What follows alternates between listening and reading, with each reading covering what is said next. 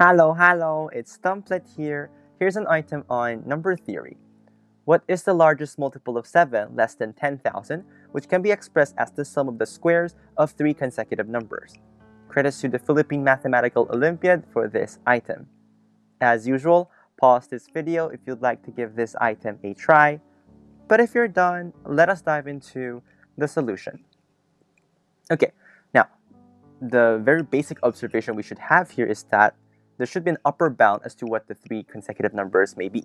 Because obviously, the numbers can't be too big. I'm going to square it, add them up, and that still has to be less than 10,000. That's the condition. So let's try to represent the 3 consecutive numbers. And I'm going to represent it as x minus 1, x, and x plus 1.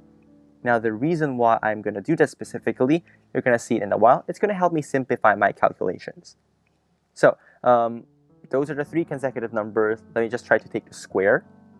So the first one becomes x squared minus 2x plus 1. That's the first term. And then the x obviously is just going to be x squared if I square it. And then the last one, it's going to become x squared plus 2x plus 1 if I square that. All right. Now, you guys could probably realize that the reason why I represent it in like this format and not something like x plus 1, and x plus 2 is because I'm taking advantage of the symmetry here. As you can see, if I were to add them up, it's going to be a very simple 3x squared plus 2. And that's because I'm kind of using the fact that I do have symmetry here. So like the minus 2x and the plus 2x do cancel out. So it's just to kind of help me simplify my calculations a bit. And you guys could also try to see them for yourself. Because if I were to do x plus 2, x plus 1, and x plus 2, it's going to give a little bit, it's going to complicate the solution a little bit. Anyways, moving on. So 3x squared plus 2, that's the sum of the 3 consecutive numbers. We know this should be less than 10,000 as per the given. So 3x squared would be less than 9998. So x squared would be less than 9998 over 3. Well, I'm pretty sure this is less than 9999 over 3. Well, that's equal to 3333. So essentially, I could just kind of solve for x such that x squared is less than 3333. Now, I'm not going to bother getting the negative ones because I think the positive one is just okay anyways. So I'm just going to, without a lot of generality, assume here that x is going to be positive.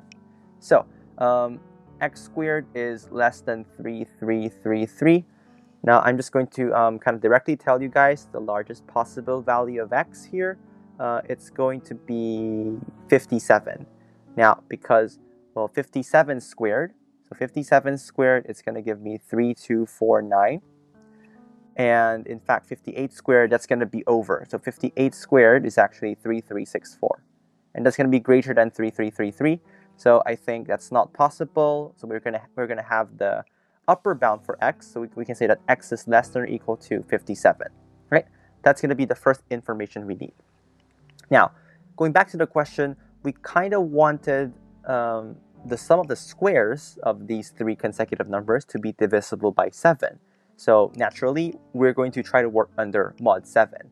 So let us try to check the possible values of x squared under mod 7.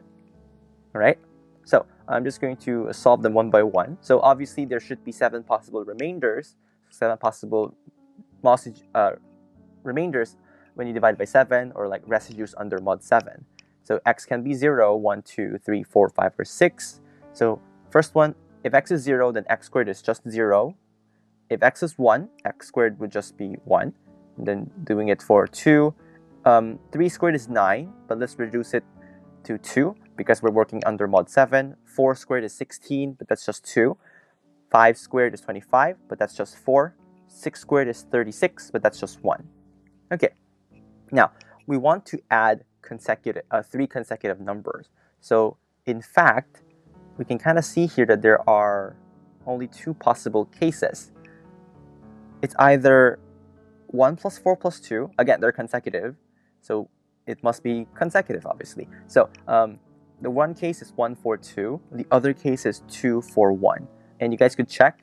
There aren't any other possible 3 consecutive numbers such that the sum is going to be 0 mod 7. Again, 0 mod 7 is just going to mean that the sum is divisible by 7. So we kind of represented the three values as x minus 1, x and x plus 1.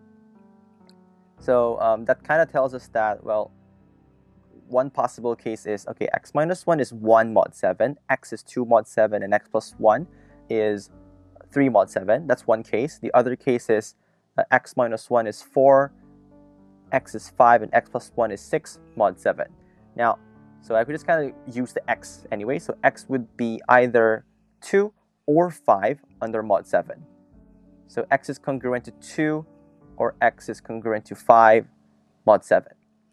And combining with the fact that we do have x is less than or equal to 57 based on the inequality we got a while ago, we just kind of list down. Now, 57, I mean, we could just kind of find the largest possible number here that works. Now, 57 is 1 mod 7. So I believe we're leading towards the 5 mod 7 case. So 56, 55, okay, 54 is the number that's going to work here. 54 falls in the 5 mod 7 category. So I believe x must be 54. Now, if x is 54, then x minus 1 and x plus 1 will be 53, 55 respectively. So our last step is just to take the sum of the squares because we want the largest multiple of 7.